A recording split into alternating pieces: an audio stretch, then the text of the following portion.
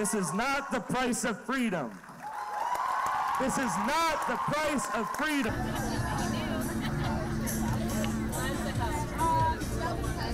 The shooting at Marjory Stoneman High School occurred exactly 179 days ago.